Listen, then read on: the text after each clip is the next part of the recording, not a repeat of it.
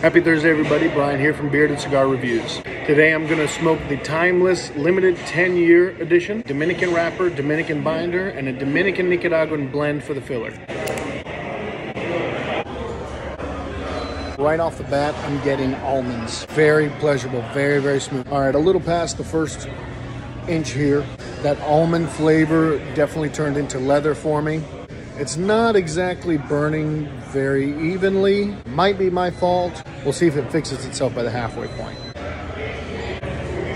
Halfway point here, got a little bit more pepper forward. It's a very subtle transition. I like a complex cigar that has subtle transitions from one note to the next. Tail end here, I'm gonna go ahead and finish up the video because look at that ash. That's a decent ash right there. That leather note became very buttery, very creamy, very smooth.